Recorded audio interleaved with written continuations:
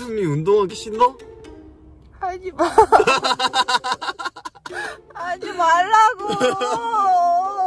아, 오랜만에 운동하기 싫어요?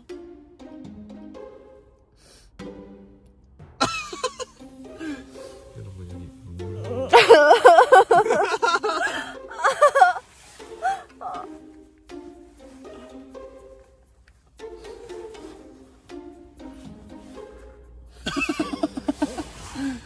나랑 운동하잖아. 아직 현실을 받아들일 수 없다고. 현실 받으실 수 없어? 그러면은 나랑 같이 스트레칭부터 가서 재밌게 하자. 운동하기 싫다고. 운동하기 싫어? 그 윗몸 일으키기 뽀뽀 알아요? 몰라. 그 헬스장에서 그런 걸 어떻게 해. 진짜. 윗몸 일으키기 뽀뽀 하자. 싫어. 왜 싫어? 똥땡이가 된 솔미를 아직 받아들일 수 없단 말이야. 근데 진짜 일주일 만에 살이 확 쪄지긴 했지.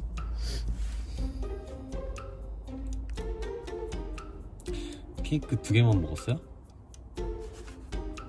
3개 먹었어?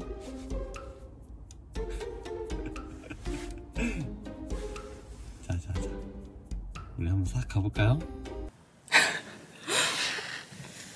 내 눈물 모아. 하지마. 왜 운동하기 싫어서 눈물이 나는지 알 것 같아. 네? 원래 여자는 생리하기 전에 미친 듯한 호르몬 변화가 생기기 때문이지. 그래서 빡친 걸 거야. 나 그것도 알고 있었어요.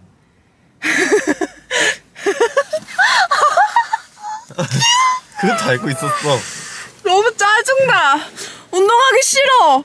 운동하기 싫다고. 운동하기 싫다고. 근데 살이 쪄버려.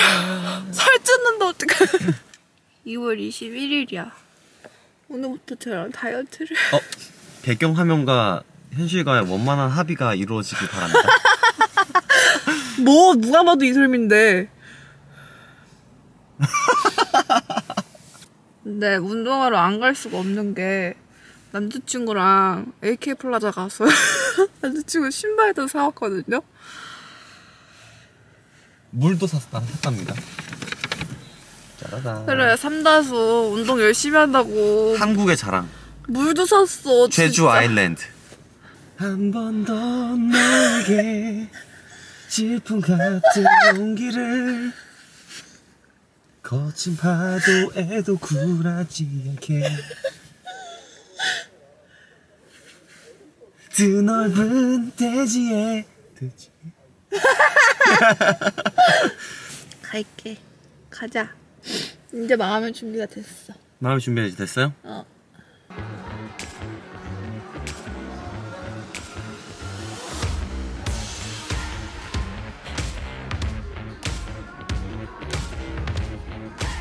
여덟, 아홉, 다섯 개 더,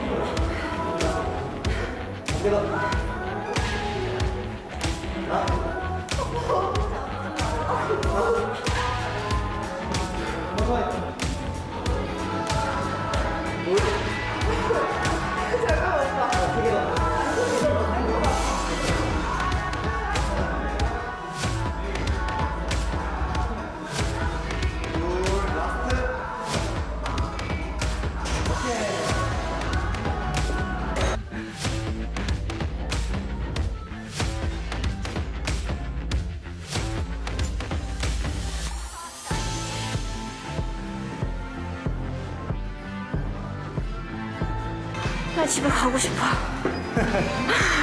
집에 가고 싶다고.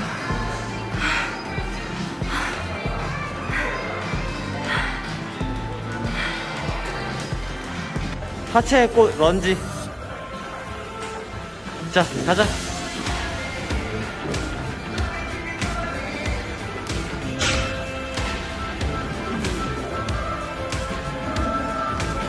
하나, 둘, 셋.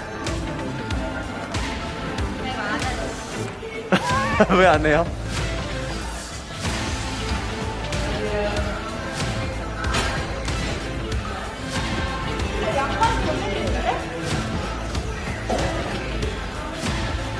수염이 더 쉬려고 그러는 거죠 지금. 쉬는 시간씩 벌려고 지금 이러는 거 아니에요? 남자친구 보면서 유산소 하는 기분은 어때요? 행복하죠? 너무 좋죠? 손 떼고 해주세요.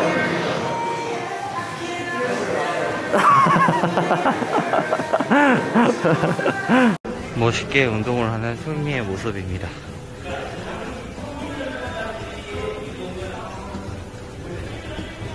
까꿍. 오빠가 운동하러 가면 소고기 사준다 그래가지고 빨리 가서 소고기 먹을 거야. 우리인데 지방 많은 등심 이런 거 말고 홍두깨살이랑 우둔살 먹을 거예요? 근데 운동한 첫날이니까 냉면도 먹을 거야. 와 진짜 못된 똥땡이 같아. 조명. 조명 없어도 돼. 가자 밥 먹으러. 응.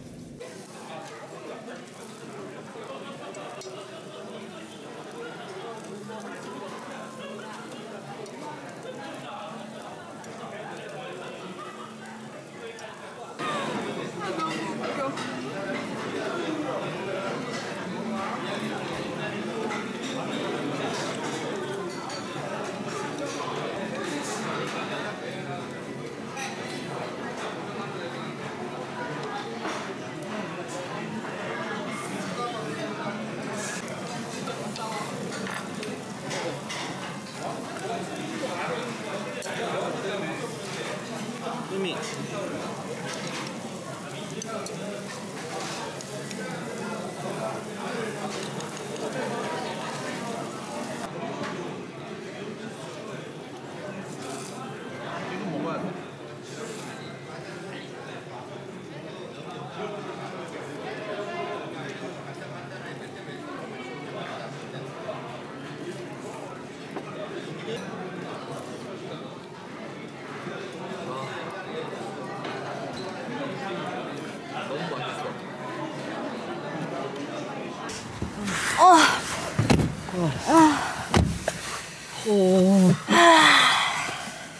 너무 푸짐하게 먹었다. 역시 하치한 날에는 나 약간 오늘 Today is leg day. 아무것도 안 보이네. 나 약간 오늘 미혼 7살 같지 않았어요? 미운 5살 같았어요. 미운 7살은 말이라 통하지. 미혼 5살이었어? 고마워. 원래 맨날 운동했었는데 어쩌다가 이렇게 슈퍼 뚱땡이가 돼가지고. 30분씩이라도 하면 되지. 30분씩? 몰라. 내일부터 생각해볼게.